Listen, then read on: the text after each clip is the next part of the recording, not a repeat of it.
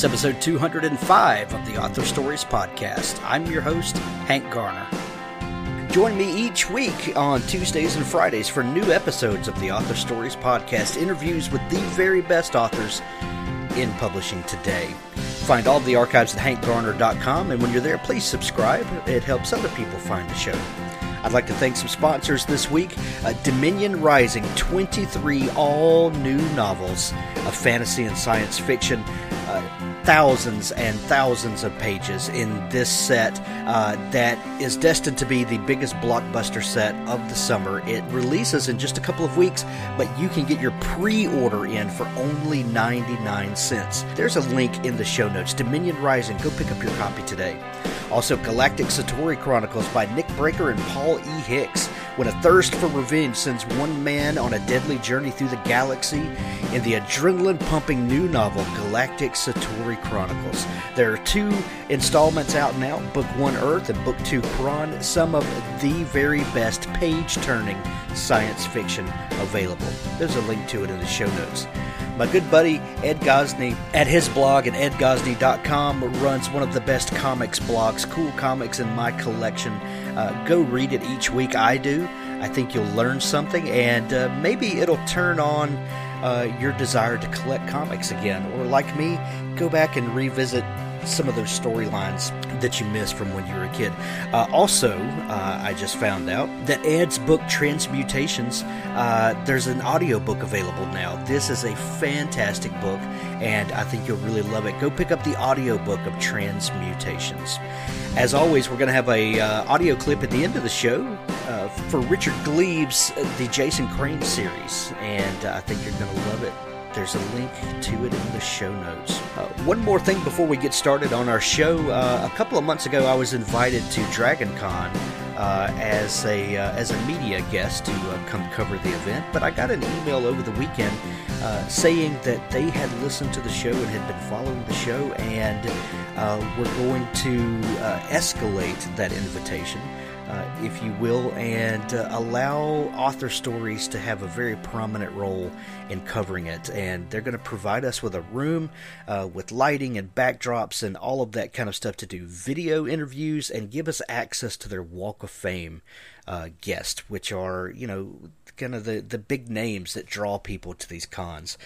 So I would love your help in doing this to really cover the event like we really want to, and to do it justice.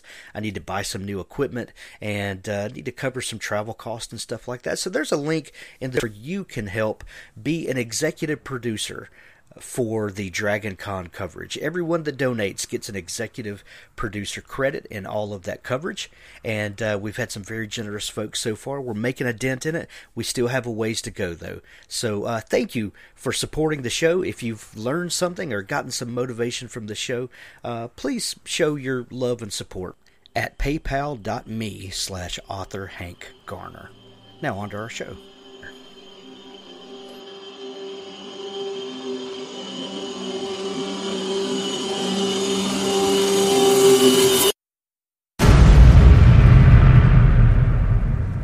The world is dying at the hands of a brutal empire. Brother Dust, a changeling born amidst a sandstorm, has seen it all before. He's watched as the heavy imperial boots have crushed dozens of planets, watched as their drills pierce the core of a world, slowly killing it while the natives are kept docile and compliant with the gifts and pleasures the empire brings from the stars. He will watch no more. Brother Dust will use his ability to mold his own body into devastating weapons to wage a one-man war against the malevolent High Father and the Empire's diabolical machines. The body count is rising, but the Empire must be stopped. From the writing team of Steve Bowyer and Aaron Hall comes Brother Dust, The Resurgence. Pick it up today on Amazon.com. Brother Dust, The Resurgence.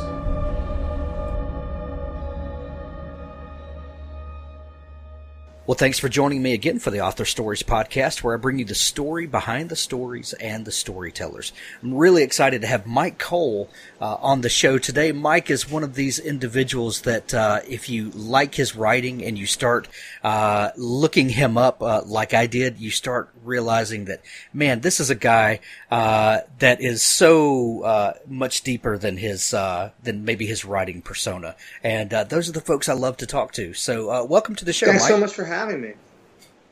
Yeah. I begin each show with the same question, and that question is, what is your first memory of wanting to be a writer or a storyteller? Oh, man, that's, I wonder, do you get a lot of guests who have to think about that? Because Yes. I know exactly what it is. I don't have to think about it for 1 second. My mom bought me, if you remember the old Ralph Bakshi animated Lord of the Rings, long before Peter Jackson, revolutionized our vision of it, long even before I think Alan Lee's watercolors kind of conceptualized it in my mind. She bought me the vinyl record of it being narrated, kind of like, the old Neanderthal version of an audiobook. And in it was... I had that same record. Oh, you did? Yes. Do you remember the... Yes, we got it from our local library. Had a kind of how they have these sales once a year where they get rid of old stuff, and I bought it for like 25 cents or something. Oh, that's fantastic! Yeah, it's crazy. All right, well, cool. Yes, well, I don't know if you remember, but it had these really excellent liner notes. Basically, it was a script of all the dialogue and sound effects in the record, and it had illustrations from the animated show. And I remember very clearly getting this from Mom, taking it up to my room, asking for pen and paper, and then hand copying word for word that whole script. I really don't remember what possessed me to do it, but I did it, and I stuck with it. And then I came back downstairs and gave it to my mom and told her I wrote a book. And it never went away. That impulse to do stuff like that never went away. And there's a temptation to think of it as more than the capricious whim of a little kid, to think of like fate being at work. But the truth is that, I've been alive long enough to know that sometimes, shit just happens. Hey, it is okay to curse on the show, right? Absolutely. Ever since Patrick Rothfuss came on the show, I've had an explicit tag on iTunes because after the 17th F-bomb, I just... Yeah, fair enough. I agree. Well, I would like to formally thank Pat for blazing the trail, because I swear like a sailor, because right. I am one. Well, that's all right. I just want you to be who you are on the show. I am one foul-mouthed dude. That's who I am. So you obviously were bitten by the bug early, and why do you think it was fantasy? Lord of the Rings that kind of grabbed you initially. It wasn't just Lord of the Rings, and I know specifically why it was fantasy. And look, this isn't a knock at my parents. They were dealing with whatever they were dealing with, but the truth is that I wasn't really raised. There wasn't a lot of parenting going on for me. And of course, when you're a young kid, especially a young guy, you have a lot of questions and a lot of fear. And I didn't have any male role models to teach me how to be, a male. So what I did was turn to media. And what media is available to young kids that are looking around to see, what do men look like? Well, we have comic books. We have role-playing games. At least that's what I had. So I was kind of reared by Superman and Batman, and by the fighter characters in Dungeons and Dragons, and by Lord of the Rings. And when you're scared all the time, you look to see what men who are not scared are doing. And in all the fantasy representations there are, basically, with very few exceptions, the answer is violence. Is that the reason that Wolverine and Spider-Man are not scared is because they can, beat the tar out of anybody who scares them. And granted, I'm aware of how twisted that sounds, but the truth is that it wound up in the end being enfranchising for me. It did turn me into a bully very briefly, and I'm not proud of that. But I came out on the other side of it as someone really, really committed to the profession of arms and to the study of warfare, which has benefited me not only in my professional career in law enforcement and military and intelligence, but also now I'm doing military history at a professional level. So, yeah, I mean, it's definitely baggage that drove me to those choices. but ultimately it's baggage that brought me to a place I'm pretty happy with. So it's not a sad story for me. Yeah. And I want to dig into those professional pursuits in just a minute, but what part of the country were you raised in? I am a nice Jewish boy from the suburbs of New York City in Westchester, Hartsdale, White Plains. Anybody who knows New York will be rolling their eyes right now. These are considered to be the sort of pampered, high-end commuter suburbs outside the city. Gotcha.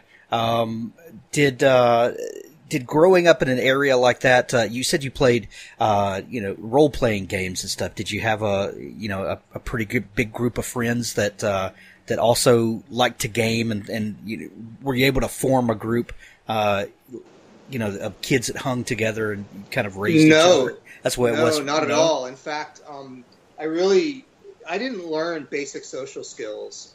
I was a real disaster it's funny, and this is one of the reasons why my heart goes out. You have a lot of awkward encounters with people at science fiction and fantasy conventions. Fandom can be socially awkward at times. And my heart goes out to them when I have those encounters, because that was always my experience, too. I didn't learn how to properly socialize. I was that kind of nerd that could find one, maybe two equally, equal misfits to game with in my mom's basement, literally in my mom's basement. That's not a cliche. And it wasn't until college, really, or like late high school, that I started learning the basic social skills that I needed to just get along in a room without people thinking I'm an asshole. Although, frankly, I wager some people still think I'm an asshole when I try to get along in a room, right? But the thing that's fascinating about it in hindsight is it made for a tough adolescence, but it's made for, I think, a much more empathetic adulthood, in the respect that I understand that those kinds of social skills that people who have, more engaged families during their upbringings, they have a smoother, easier time with this stuff, because the truth is it's not intuitive. It's not even instinctive. Someone's got to teach you. And if nobody teaches you, the only way you can learn is by going out there and making mistakes. And sometimes those mistakes can be pretty isolating, especially when you're young. Yeah. So I'm assuming that you joined the military after high school. No. My story is backwards. I went and got a master's degree in museum studies in material culture at the George Washington University. Like you do. Yeah, like you do. Well, my mom was pretty famous in the museum field. If you work in museums, you probably know who my mom is. So I, followed in her footsteps and got my master's degree in museum studies, and then, went to work in that. And then I wanted to get married and realized that, if I worked in museums, I would never make any money. And this was right when the tech boom happened. So I went into tech to make money so that I could, be a provider and I don't know, do right by the woman I wanted to marry at the time. And what happened, of course, was 9/11. And tech wound up getting me a very high-level security clearance, because I think what a lot of people don't understand is that spy agencies you have to have high-level security clearances. If you're a janitor or a cafeteria worker at the CIA, you have to have a clearance, because you may see things or hear things that are classified. So these very, very difficult to get, and very, very and when you have a clearance, it raises your salary enormously, because it's so hard to get. And you become so valuable by virtue of having it.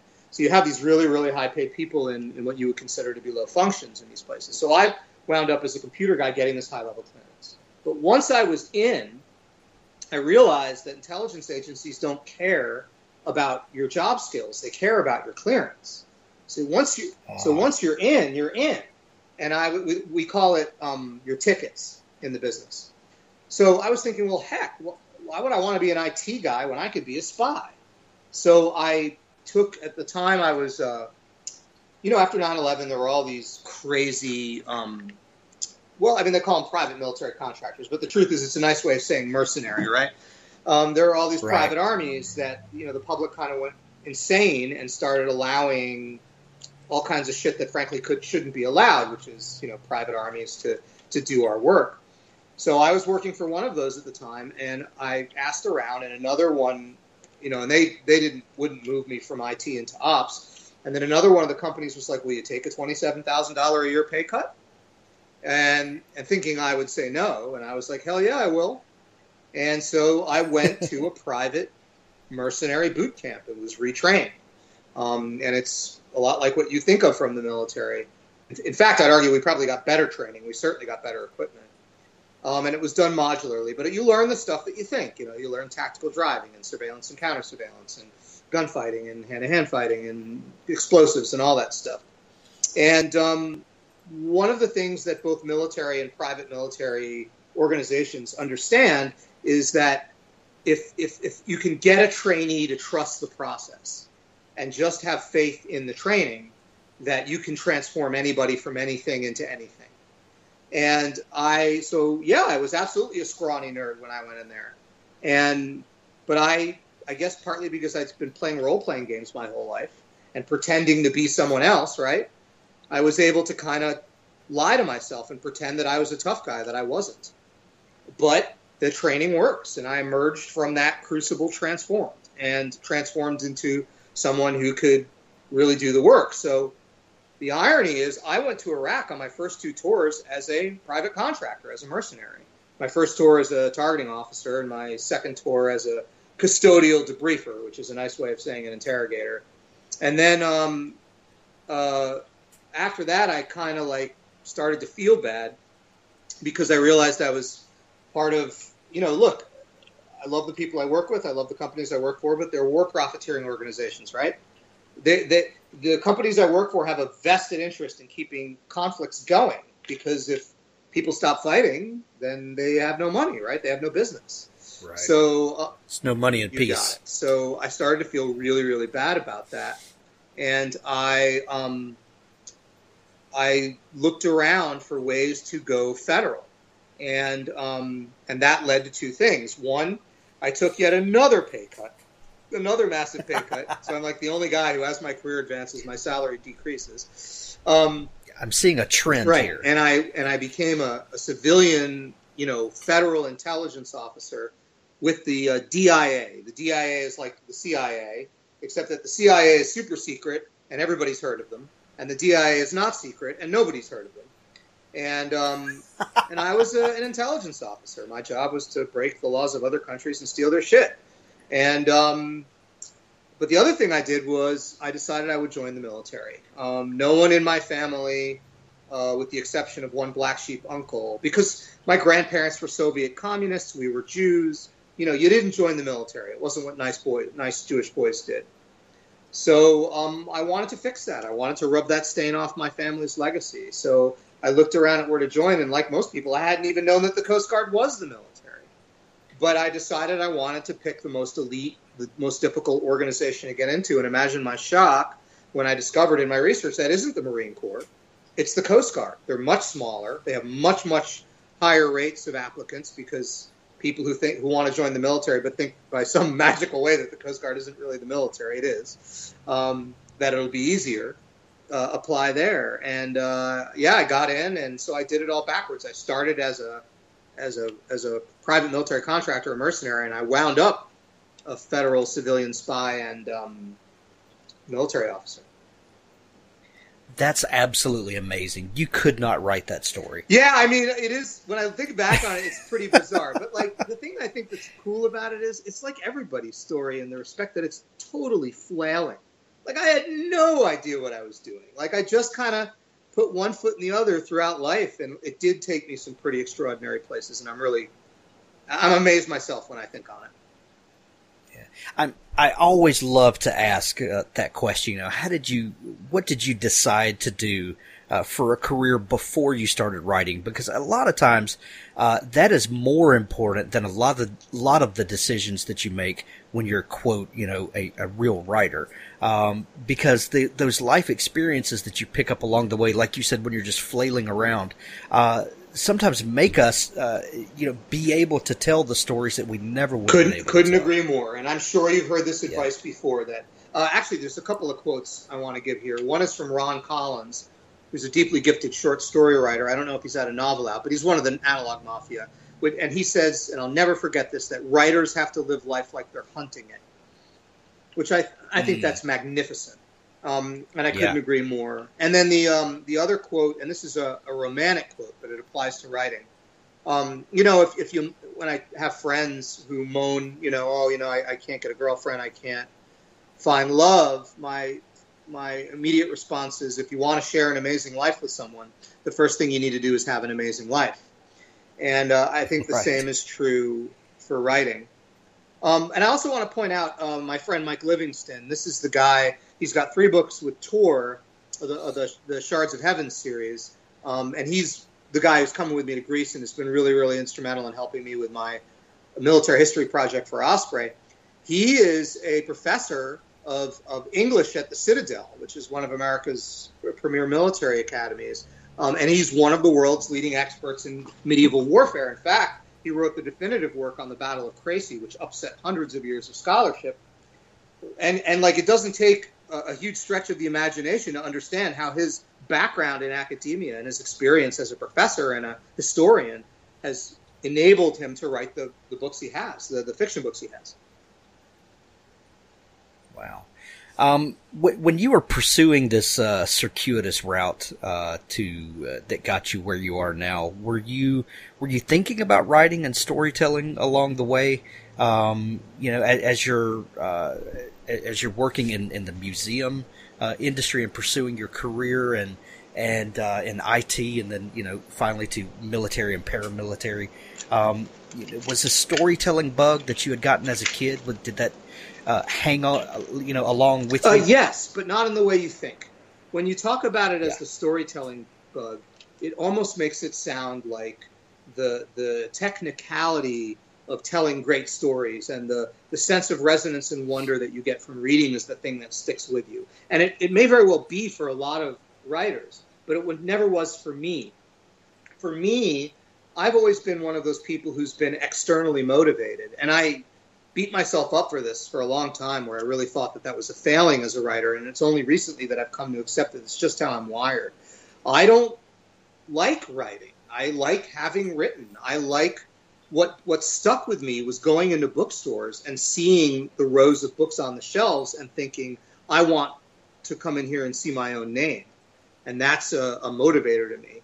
And I have heard lots of people, and I understand why, and I say it myself, that this is not a very good motivator, and that it's easy to become discouraged and easy to, let quality slack when your motivation is extrinsic like that you're reward motivated instead of being motivated by the work itself, and that it's easy to burn out.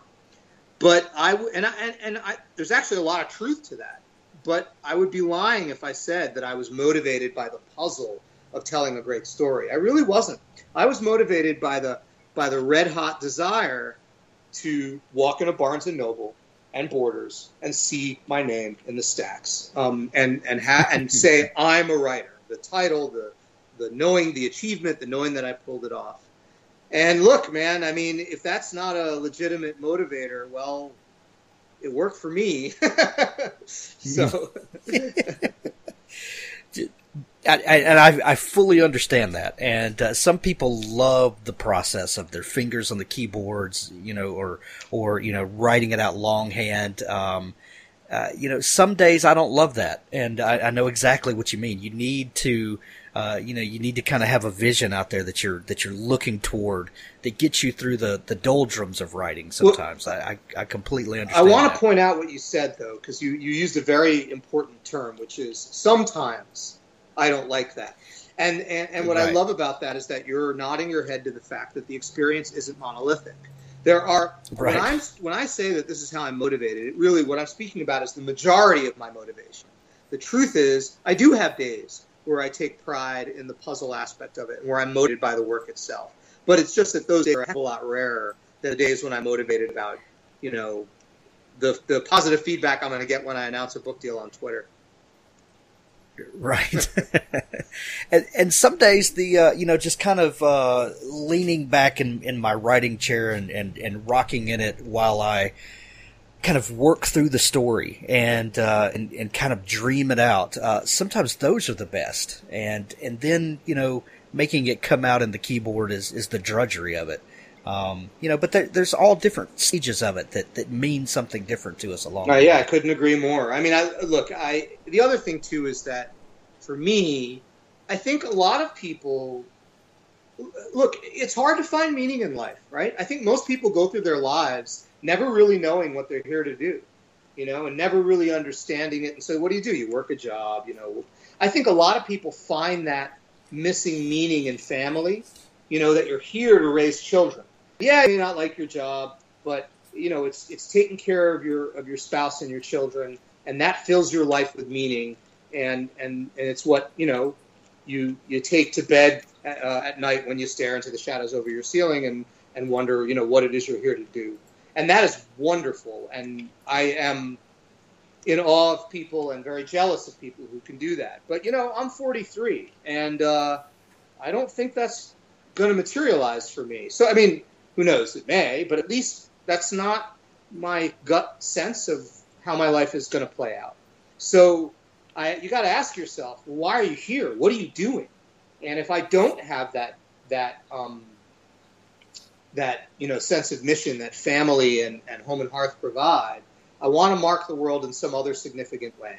And the truth is that I have a venue to do that, the venue of law enforcement and intelligence, no longer the military for me, where I really can have major impact and change the world in a good way. But the truth is that military and government systems are devised specifically to make people fungible, so that anyone can slot in and do your job, no matter how complex and intricate it may be. No one is irreplaceable, and that's as it should be. But art is singular. Art is unique. Lots of people can write books, but I'm the only person in the world who can write my books. And that is really something you can take to the bank. So for me, that keeps you motivated, because writing it's a purpose.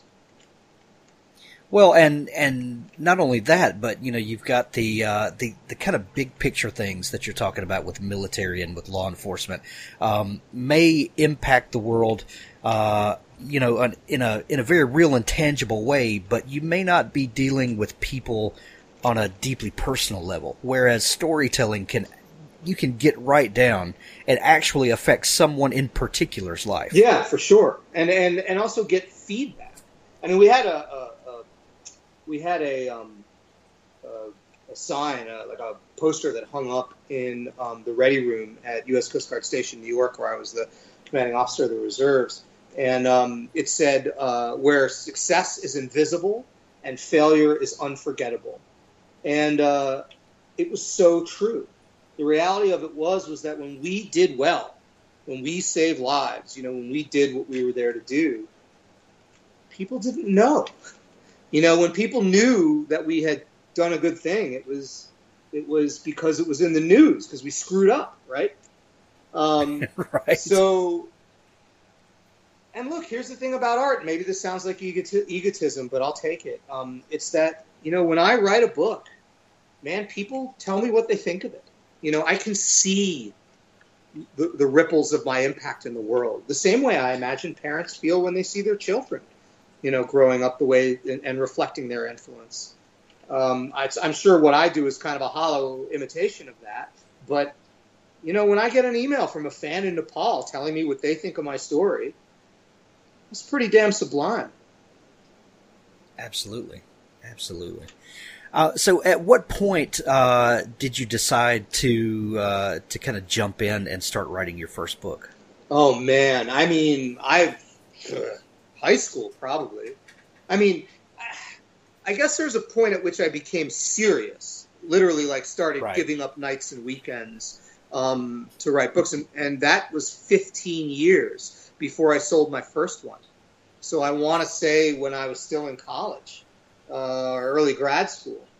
That's when I started literally, not going out. And it was in fits and starts, and, it lapsed at times. But that was the period of time where I was making sacrifices, and I started reading differently then, right?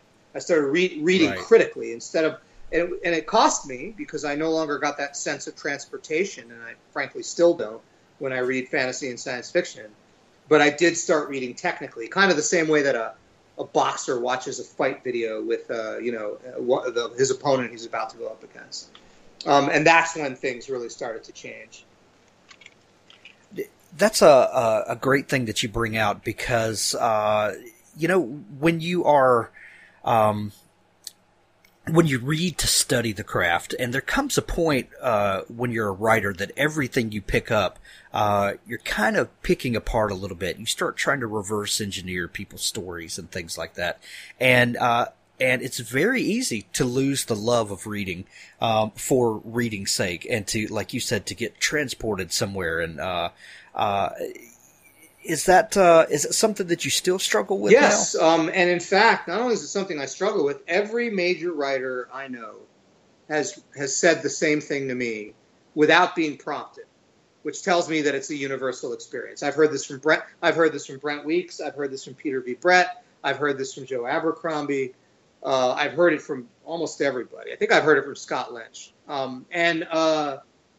So yeah, I think, and I mourn it. I know I talked to Pete. Peter V. Brett is the author of The Demon Cycle. The first book in that series is The Warded Man. It's available on Del Rey. Amazing writer. Also my dearest friend. Best friend since high school. We both talk about how mournful that is and how stressful that is for us, that we really can't just get lost in a book anymore. It's not monolithic like everything else we've discussed. We have moments where we break free of it.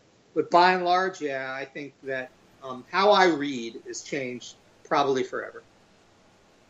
Wow. Well, I'm not the only one. I'm glad to hear that. Well, that means that's honestly though, if you want to take it as a sign of encouragement, that tells me that you're doing it right. Right. And the danger is you become that guy that when you're watching a movie with with friends or family or whatever, and you're like, well, here goes the third act. You can see that, Actually, like, this is funny. Ask Pete if you ever have him on the show. I hope you will someday. Ask him about me in history. Like, he cannot stand anytime we watch anything that involves a historical battle or historical armor. Right. Like, I am so completely insufferable. And isn't that like a universal nerd experience? I bet everybody in your audience listening right now is nodding, because like we all do that. Whatever our expertise is, be it cars or planes or medieval warfare or guns or whatever it is, we always have something to say. And our non-nerd friends are always like, will you just shut up? Could I just enjoy this movie for once? No, he got it wrong. You don't understand. That's exactly right. It's totally true. Talk about a universal experience. Exactly. So what was that first book that you got published? So my first book that I got published was called Control Point, and that was with Ace Rock. It was the first book in my military fantasy Shadow Ops trilogy. The three books in that are Control Point, Fortress Frontier, and Breach Zone. But that was the fourth draft, and when I say fourth draft, I mean that novel was burned down to the studs and completely rewritten, so much so that I counted as 4 different books over the course of 15 years. It was the first book that I ever finished and presented to someone I trusted, in this case Pete, and that they came back to me and said, you really have something. Like, I think Pete knew even back then that iteration of the book wasn't good enough, but he was able to say to me, you can't, if you want to, you can be a writer. And I think that was kind of a watershed moment for me. Now, what I love about that part of your story is that you hung with the story. You believed in this story enough that you kept reworking it until you got it right. So many times I hear people say, well, I wrote a novel and I knew it wasn't good enough, so I put that novel in a desk drawer and I wrote something completely different, and I kept trying that until one day I was, a real novelist. I put in the work and the time. Rarely do you hear someone say, you know what, I had an idea and I believed in this idea enough that I was going to keep working at it until I got it right. Yeah, but mine's a special case, because if folks who know my original Shadow Ops series know that it's modern magic in the military. So it's as if Harry Potter joined the Navy SEALs instead of going to Hogwarts. And I knew that no one else in the field was doing that. I also knew that no one else in the field had the active service background, either as a private military contractor, as an intelligence officer, whatever, to make it ring authentic. And so I knew that I was onto something that I could make good from a craft perspective. It wasn't there yet, but from an idea perspective, it was truly special. That's definitely a big motivator in my choice to stick with it. Well, back up and run over the premise of that book again for people that may not have quite captured what you said. So the idea is that our world, it's urban fantasy, contemporary fantasy, and I got in just under the wire before that market totally collapsed for being oversaturated. And it's that magic comes back into the world, and a very small portion of the population can channel that magic and use it to, cast spells. And but of course, like mutants in the X-Men, not everybody can control it. It's extremely dangerous. And so the government clamps down on it and makes it, there's a few options you can have. You can go into a government monitoring program in the National Institute of Health. You can join the Marine Corps in a suppression lance where your magic is suppressed and you can't rise above the rank of sergeant. Or, and this is what they really want you to do, you can join the Supernatural Operations Corps, the SOC, and become a government-sanctioned sorcerer, a military sorcerer. And, you do military operations and use your magic for that. The one thing you must not do and cannot do is become a selfer. And a selfer is someone who refuses to submit to government monitoring and control, and instead they take their magic and run. And if you do that, the government hunts you down and kills you. Obviously that's a core point of the story where our protagonist, who has been all his life a G-man who's, done what the government expects and been a good little boy, and one day he comes up latent with latent magical ability, and more importantly, the magical ability that he manifests is what's called a probe or a prohibited school of magic. So he can't join the army even if he wants to. His only choice is to run, and wackiness ensues. When I first heard of Shadow Ops, I thought, well, this is an odd kind of combination, but very intriguing. And then you pick it up and you're like, wow, this is really good. I wonder how someone could pull this off. And then after talking to you, I mean, how could you not write that book? Right. So this is my exact. So people. I'm so glad you said that, because so many people are like, how did you? Don't you think sometimes it's odd that you came up with this idea? And I always go, no, I think it's inevitable that I came up with this idea. Like, how could I not come up with this idea? So I think you're exactly right. Yeah, this idea had to be written by you. Right. You've got a D&D nerd who becomes a private military mercenary, and that's it had to come out. Yeah, I totally think that's right. It was inevitable. Yeah. What was the reaction to the book? You said that you reworked it 4 times, but when you when you finally got it into the shape it needed to be in, and then into the hands of the people that needed to publish it, kind of what was their reaction to it? So I was rejected by every publisher in the English-speaking world. No one wanted the book, and this is after I got Joshua Billmans, who is Brandon Sanderson's agent, Charlene Harris of True Blood fame. So Joshua is what we call, the technical term is a big swinging dick. Like when Joshua walks into a publisher's office, they see money. Like, this is a man he's a kingmaker. So yeah. I thought for sure, he's representing me. I am done. I'm in. There's nothing more I need to do. This book will sell. And as 6 months turned into a year, and then a year to a year and a half, and the rejections piled up, this inflated sense of entitlement I had just curdled, and I turned into a monster. I don't even recognize myself. I was such a horrible person. I'm able to be sympathetic, not really, to a lesser degree now as I look back on the pressure I was putting myself under. But I was just such an entitled little shit, and I just handled it really, really poorly. Now, part of it was I'd come back from war. I had lost my fiancée because, she'd come for a comedy. She got a drama, right? I went off to Iraq. I came back changed. She didn't want to have anything to do with it anymore. So I had this, I felt like the universe owed me, right? I risked my life. I suffered this great emotional loss. I got in this big agent. For sure, I get a book deal. The universe owes me a book deal. But you know what? The universe doesn't owe you shit. And I have a tattoo around my forearm that says the sea doesn't care about you, And it's a Coast Guard Navy saying, and but I have that there permanently inked on my skin for a reason, because I definitely need to look down on it the next time I feel like I have, something in the bag. The universe owes me nothing. It only will give me what I earn, and sometimes not even that. So I got lucky, is that Ace Rock, Ann Sowards at Ace Rock, said she would consider the manuscript again if I fixed this, and this. And fixing this, and this was like a 70% rewrite. And I thought, and I did it in a funk. I thought for sure, look, if I had like 13 shots to sell this thing and I couldn't do it with Joshua Vilmas at my back, I'm certainly not going to do it with one shot, right? So I wrote it, and amazingly enough, Ann Sowards picked it up, and the rest is history. Wow. And there were 3 books in that original trilogy? 3 books in that original trilogy. Control Point, to my enduring shame, it's my most flawed one.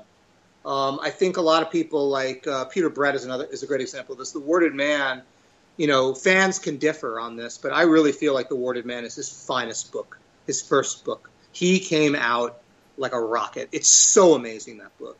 And, I feel like my first really good book was my second one, Fortress Frontier. I almost wish that I could reorder the series and have my fans read that first. Control Book is a good book. It's got a lot to recommend it, and I'm certainly not ashamed of it. But there but from the feedback I've gotten from fans and from how it's impacted my readers' experience, there are definitely places in that book where I wish I could go back and zig when I instead zagged. You obviously spent much less time on the second book than you did the first book. How do you think that works out? I've heard other authors say that, that that first book, I worked it, and we finally got it out there, and it was good. But man, that second one that I, obviously didn't spend 15 years writing, was better. Do you think that it just, that you had kind of discovered yourself after the process, or maybe you kind of understood the characters and the settings and all of that better the second time around? What do you think it is about that sophomore effort that sometimes is easier and kind of resonates more truly? So this is a fascinating question, and it's one that I have contemplated a lot. I'm really glad you asked it. All I can tell you is what my experience is. And this is actually kind of where you, Hank, have a really cool advantage, because you've interviewed, I looked at your lineup for this show. You've interviewed Anne Rice, you've interviewed Pat Rothfuss. You've interviewed a veritable who's who in the genre, and you ask them similar questions, because this podcast focuses on how to write and what the writing life is. So you're in a cool position to hear my input and judge it in the context of all those other inputs. So here's what my experience is. I feel like every time I write a book, it's my first book. I feel like I haven't learned a damn thing. I feel like I don't know anything. I've forgotten what little I thought I knew. And every time I write a book, I think it sucks, whether it's good or whether it's bad. And yet, every book I write faster. And every book I write, with one exception, is better than the one before it. So I never feel like I'm getting better. I never feel like my craft is improved. And it's never easier. It never feels easier to me. But I can't deny that the writing is better and the books are written faster. So all I can say is that I can only assume that there is a learning process and a skill development process occurring, because what other explanation could there possibly be? Or perhaps an impact on my writing that my increasing confidence is having, but that I can't consciously be aware of it, that it's happening entirely subconsciously. But that is just a guess. The truth is, I don't know what's happening. And like most writers, I live in fear that the next book, that's going to be the one where my editor points at me and goes, I don't know what the fuck I was thinking. Right? And this is indicative of imposter syndrome, and I'm sure you heard lots about imposter syndrome from every writer you've interviewed. Yeah. So, Now, so let me ask you, Hank, hearing me say that and having interviewed all these writers, does my experience sound unusual? Oh, no. I'm sitting here nodding because everybody, at one point or another, with the exception of a handful, and you make it kind of peg that handful. Just come to the keyboard at the beginning of a new book and go, oh my God, I have no earthly idea what I'm doing. And there's this weird, I don't know if it's humility, I don't know if it's I don't know what it is, but it's this thing of and so many times people have said, it was my fourth or fifth or sixth book until, I quit looking over my shoulder, wondering when they were going to come, take my computer away because I'm a complete imposter. So no, your experience is not singular at all. It tends to be, the norm for a lot of writers for whatever reason. That's kind of a relief to hear. I also want to say that I'm on I've published 5 books. I've turned in and will publish my 6th. My history book, I have a first draft written. So I have now written and or turned in something like 7 or 8 books. And it's not getting any better. It's not getting any better. I have a first draft of The Queen of Crows, which is the sequel to The Armored Saint, which is the Tor.com Sacred Throne series. And I am terrified to send this to my editor, Justin Landon, because I think it sucks. But eventually I can't just sit on it forever. I got to show it to him at some point, and he's going to have to. Hopefully, he'll tell me that it doesn't suck. Well, there's something crazy, and you have to kind of, jokingly, think it's akin to some sort of mental illness, that we think that everything we do sucks completely, yet we sit down and keep doing it over and over again anyway. It's like the person that, like you got rejected, by every English publisher, you said, yet you kept doing it. So what does that say about us as people? Well, I mean, at least for me, again, I really feel like at least for me, I kind of knew that my life, and some of this is a rock.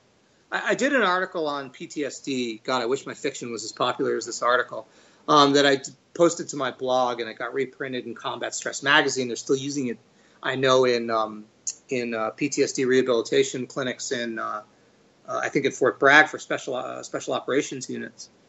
And one of the things I said is that my experience of going to war and how PTSD impacted me, it wasn't flashbacks, it wasn't numbness, it was boredom, and it was this kind of scouring away of all of the traditional life goals that I think most people use to chart the course of a life. Like, I no longer wanted to buy a house and marry a woman and have a baby, and so I needed something else, right? And I think just like a parent, if a couple decides that they're going to have children and they discover that the wife can't get pregnant, they don't just throw up their hands, right? They get in vitro fertilization, and if that doesn't work, they adopt a kid. They're going to have a kid, right? No matter what. And I think this is the equivalent of that. I didn't have that family motive driving me forward, and I had to pick something else. And for me, it was writing. So, of course, I was going to keep at it, no matter how many rejections I got. I think it says something about the indomitable spirit of the human, that we are, we press on, no matter, who tells us no, that there's just something about us that pushes us forward. I mean, I love it when people tell me no. That's my favorite thing in the world. It's funny when I first started out on this history project, for Osprey, I did this whole thing up, and, my agent told me, he was like, I don't know, man, like, you don't have a PhD. You're not a history professor at a university. It's going to be really hard to sell this book. And that was the moment where I was like, oh, is it? Is it going to be hard? All right, go ahead. Tell me what I can't do.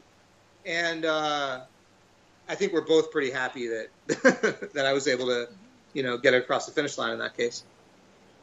That's fantastic. You said that when you put Shadow Ops out, you barely got in under the line before urban fantasy collapsed.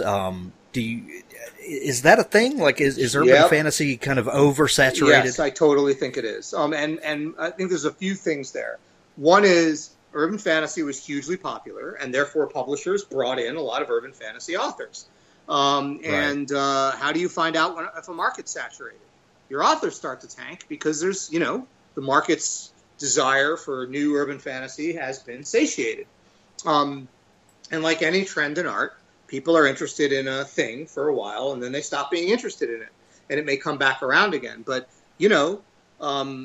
there's only room for so many Patricia Briggs, and only room for so many Jim Butchers, and only room for so many Charlaine Harrises. So I think there's a huge glut of, and remember, those authors are going to keep producing books. So in the subgenres that they've come to define. So it's tougher and tougher for a new author to get in. I think another factor here was that for reasons I'm going to practice publishing without a license here. I think that largely Ace Rock drove a lot. They found a very profitable business model in doing direct to mass market paperbacks of urban fantasy titles, and a lot of other publishers maybe picked up on that. But the mass market as a format, while it still exists, it's taken a huge hit, and there was a big adjustment from the rising prominence of the ebook before that meteoric rise stabilized. And as a result, I think a lot of publishers are pulling back from mass market. And I think that while it's certainly nothing inherent in urban fantasy that prevents a publisher from putting it out in hardback, it's really not how they think, and publishers are pretty conservative institutions. So I do think, look, you write an amazing urban fantasy book, an amazing contemporary fantasy book, I believe it will sell, even in this market, because great stuff sells. But I do think that aspiring writers who are trying to get their first book deal, contemporary fantasy or urban fantasy, right now, it may come around again, right now, you're going to have a disadvantage, from the start. Yeah. Well, your new series is not urban fantasy. You just signed a deal with Tor.com. Tell me about this series. So this series is a really kind of brutalist, dark. You guys have heard the subgenre grimdark. Anytime you bring it up on Twitter, you get a bunch of people getting mad at you again. But I love it. I love that genre. You hate people. I love people. I just hate lightness, joy, and fun of any kind. But when I say grimdark, I mean the kind of bleak brutalist trend in fantasy, which started, I think, with George R.R. Martin. But now we have Scott Lynch and Joe Abercrombie. I'd argue that Robin Hobb's Assassin series is grimdark. A lot of people get mad at me when I say that, but it is super bleak. And I love that it accurately reflects the horror of the world. I mean, look, I don't know what the politics of your listeners are. Anyone who follows me on Twitter knows that I really see the United States to currently be in a very serious crisis. We live in hard times, man, and I don't feel like we've really had a break since 9/11. And so it's very difficult for me to read a fantasy that's upbeat and uplifting, something like Tolkien, which is kind of numinous, and while there's danger, the main characters don't have any flaws. Any real flaws like the flaws right. I'm familiar with, right? And so it's very difficult for me to get transported by that. But when I read something like A Song of Ice and Fire, these characters resonate and feel real to me, and therefore the risks they face feel real, and therefore the heroics they enact are enormously real, and that fills me with the sense of redemption is possible and the sense of hope and wonder that I need from fantasy. And so I've really wanted to enter into this subgenre for a long, long time. So the Sacred Throne series is heavily, heavily influenced by that. It is, anyone who's seen the cover can tell that it's heavily, heavily influenced by the dark, grimness of the Warhammer 40,000 universe, which is, I've been in love with both that gaming system and the fiction that Black Library publishes for my whole childhood till now, practically. And it's about religious tyranny. It's about it's a young girl in this medieval world of the book. There's a religious order that exists to root out and kill wizards, because wizardry can break the veil between our world and hell and let the devils into our world. And in order to eliminate any hint of wizardry, they rule with an iron fist, and they enact all these draconian laws. And like any kind of Sharia society, it governs how you have sex and who you marry and whether or not you can read, and the roles of girls versus boys, and all this unnecessary oppression that we can see mimicked in the agenda of our own government today. And it's one little girl who decides that she doesn't want to live like that anymore, and she's going to put a stop to it but just because the order is draconian doesn't mean they're wrong. And so there's some surprises both for the protagonist and the reader as the book evolves. I talked to Tad Williams a couple of weeks ago, and we were talking about the post-Tolkien world, and he had very similar comments to yours about how Tolkien didn't really resonate with him. Tolkien was writing about a very different world than we have right now, and maybe Tolkien had a very anti-progress kind of bent. He didn't, or anti-modernism maybe is a better word, and that those his protagonists are very can be very Mary Sue-ish. But you talked about finding redemption and finding hope in these very dark stories. As a writer, how do you tell a story that is so grim and so dark, by your own admission, but still leaves room for the human spirit to come alive? I read Cormac McCarthy's The Road, and I read the last chapter again and again and again and again, and I try to do that. It's hard, but the truth is, and this is the wonderful thing about being a writer. Every writing class I've ever been to has told you, steal your plot, steal your characters. The way I do it is by imitation. I look at the people who have been able to evoke that in me. Joe Abercrombie is the one writer I've ever read who can do grimdark with no hint of redemption. So it's almost like watching Requiem for a Dream. It's just a spiral crash, and have it still be amazing. But he's the only writer.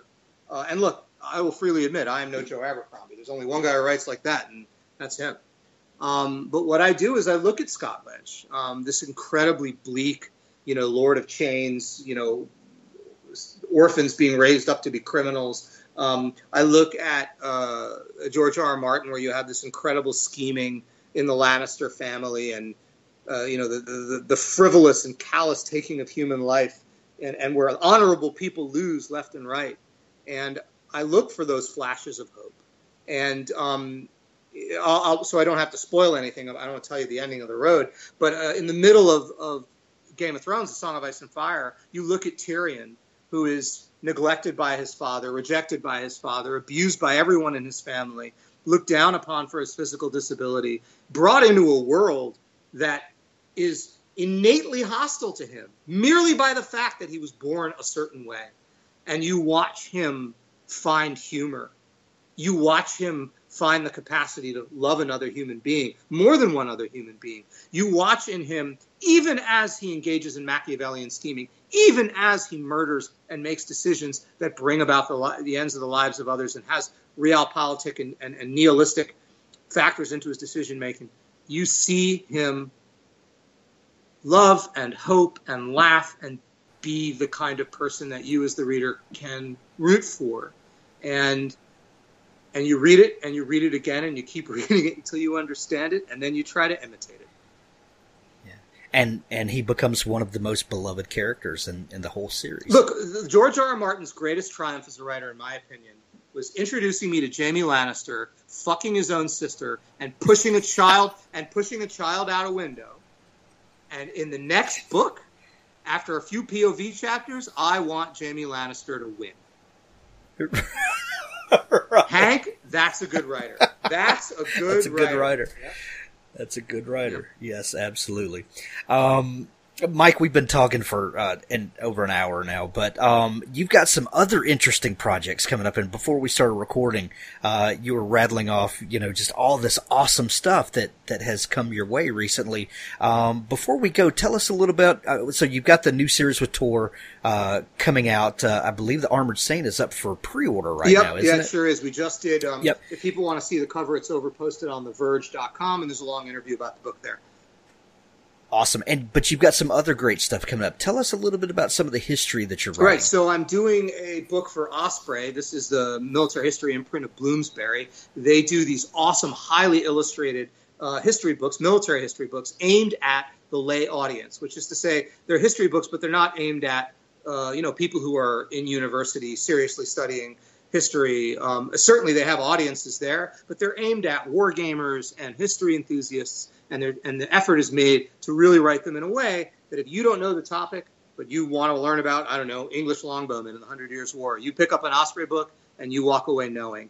And they're highly, highly illustrated, which give you this almost as close as you can get to photograph of what people look like, what arms and armor look like, what formations look like, what clothing look like.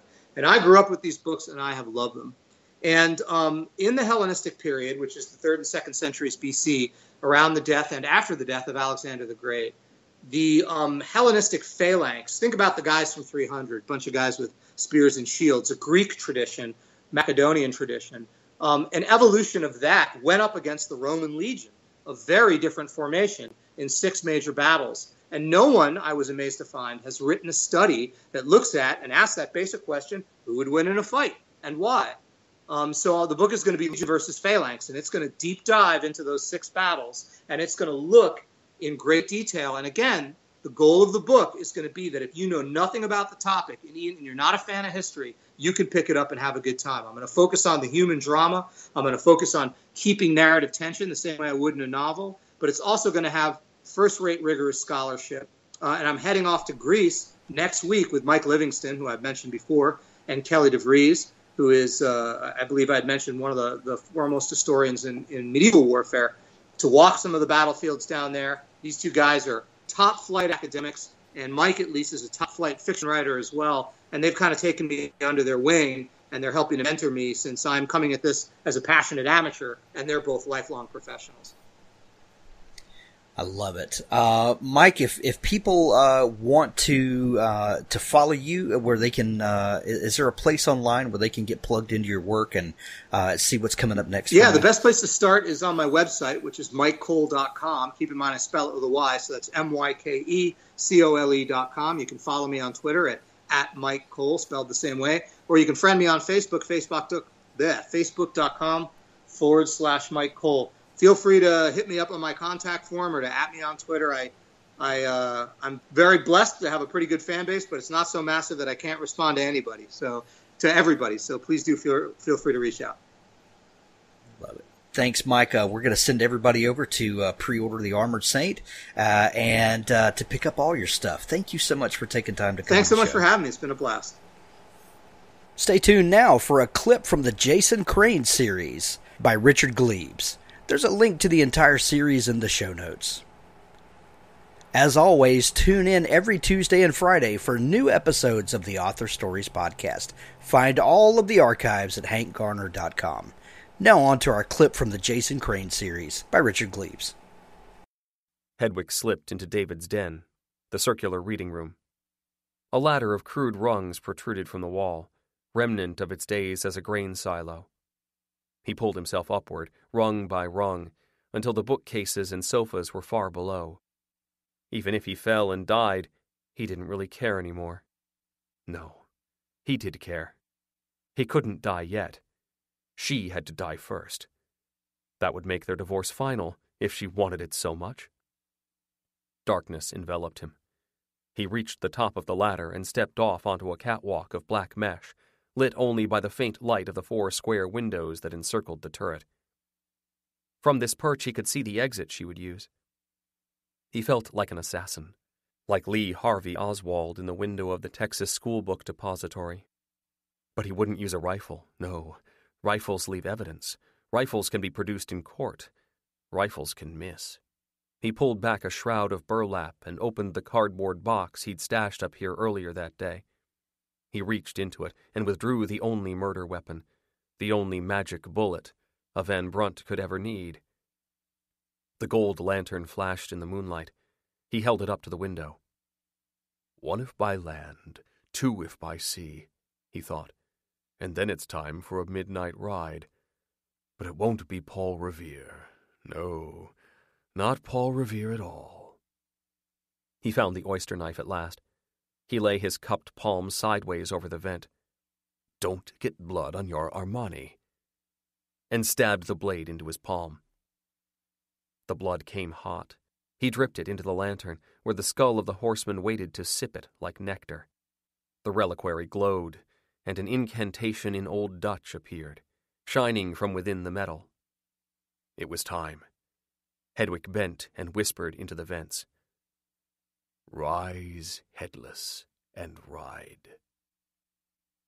The letters vanished, and a cold white light burst from the thing. The skull wasn't just a skull anymore. It had gestated. Capillaries clung to it the way fine hair clings to the crown of a newborn. A thick, carotid artery moved with snake-like undulation, drinking blood from the pool at the base, pulling it upwards to circulate through scarlet vessels, through twisting coils, slurping the liquid greedily, the way little Zeph used to slurp strawberry Nesquik through a crazy straw. The blood pulsed and pushed into the nose, into the eyes, into the hollow cavity within the skull. But was it hollow still? Hedwig didn't think so. He felt a mind growing there, something with a will to challenge his own.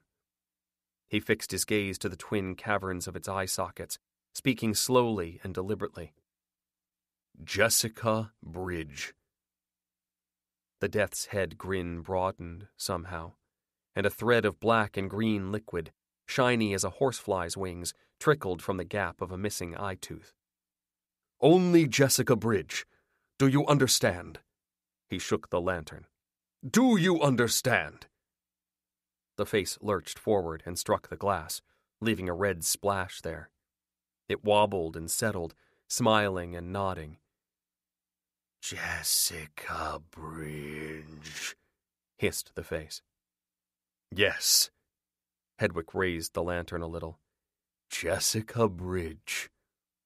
The red face tipped backwards and the jaw cracked wide. Hedwig recoiled. Something pink and wet writhed inside that mouth. The nub of a new tongue, salivating as if it could taste the name. "Jessica Bridge. Jessica Bridge. Jessica Bridge."